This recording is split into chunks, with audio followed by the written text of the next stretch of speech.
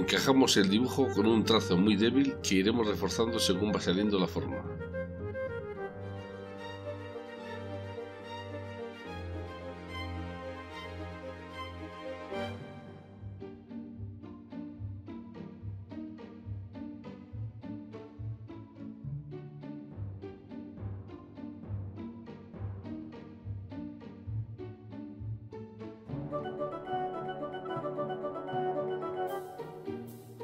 Una vez terminado el dibujo, lo impregnamos con acetato para fijarle el grafito.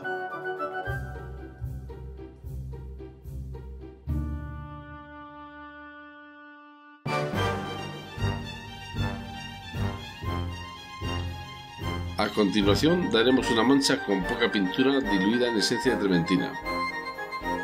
Siempre que se pinta un objeto, un animal o cualquier cosa, hay que manchar el exterior para ver bien el contraste.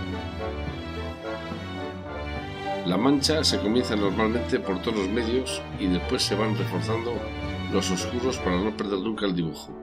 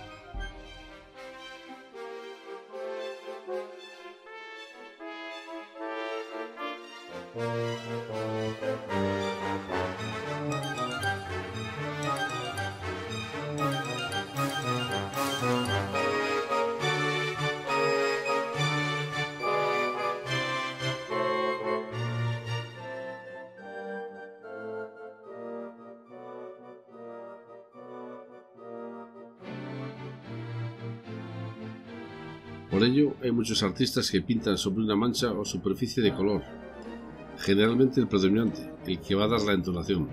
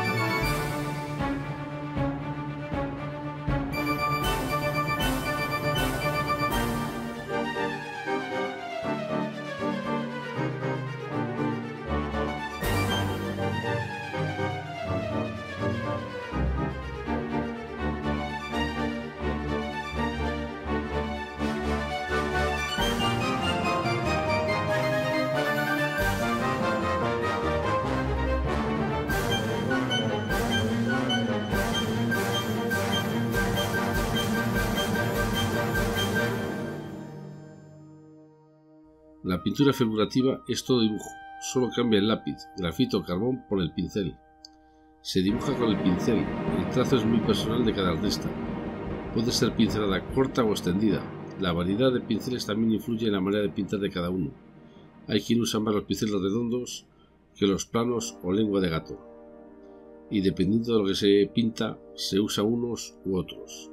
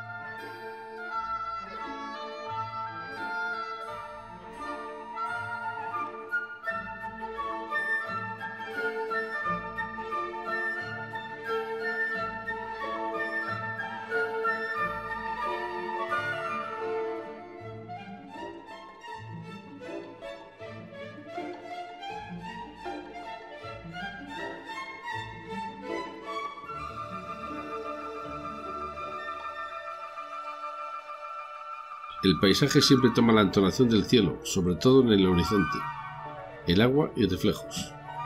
En el fondo, lo más lejano tiene que quedar borroso para conseguir más profundidad, y el primer plano más tosco y duro para atraerlo. Nunca en una pintura veréis algo negro puro, y mucho menos en un paisaje. Blanco tampoco. Lo que ocurre es que si añadís a los lados o entremezclado al blanco cambios claros, amarillos, magentas, algún cobalto, el blanco desprenderá más luz y no quedará como un pegote de yeso, por ejemplo.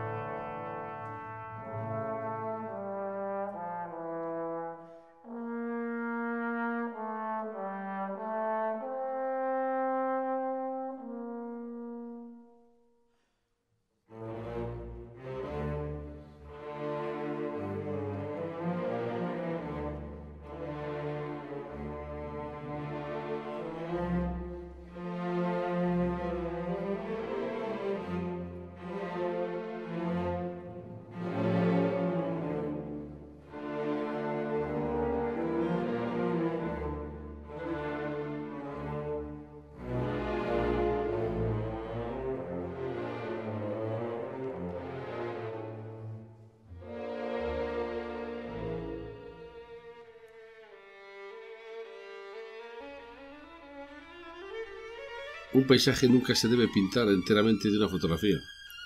Te puedes ayudar un poco de ella por el dibujo o algún detalle, pero mejor pintarlo siempre natural. Los colores no son ni parecidos y los formatos tampoco. Sobre todo en un paisaje urbano donde los edificios están a 300 metros, dan la sensación en la fotografía que están a algún kilómetro más, y los primeros planos deformes, incluso la perspectiva se exagera.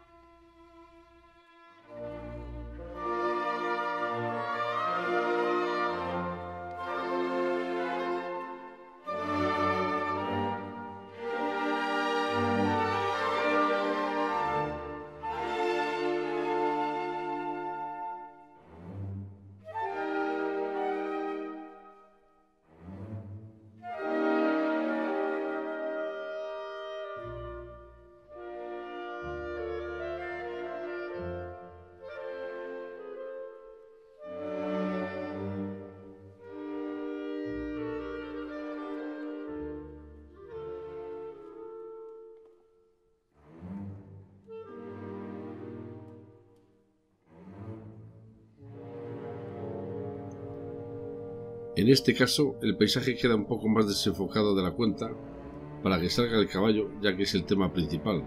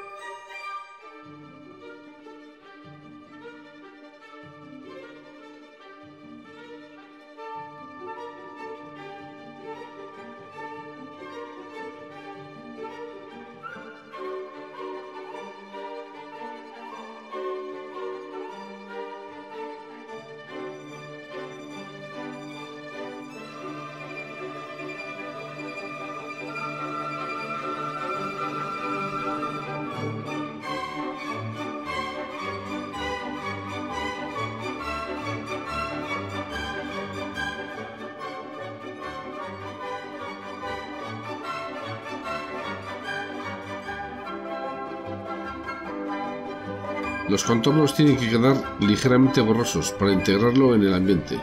No puede parecer cortante como un recortable.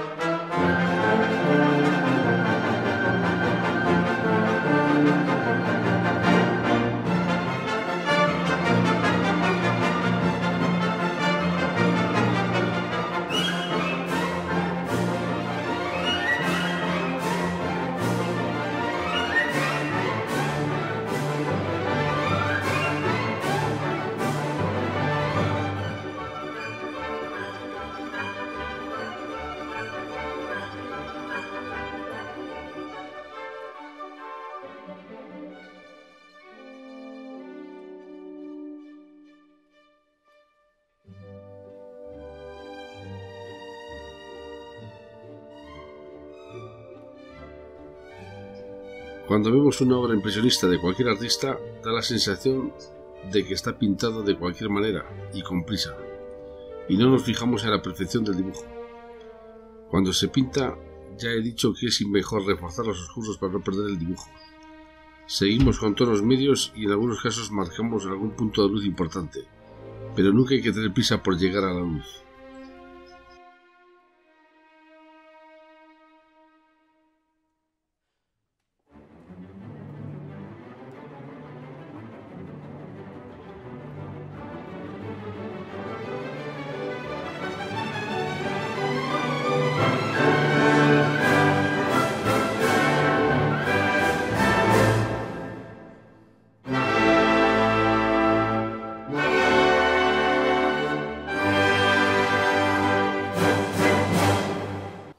Si has llegado al final del vídeo es que te ha gustado.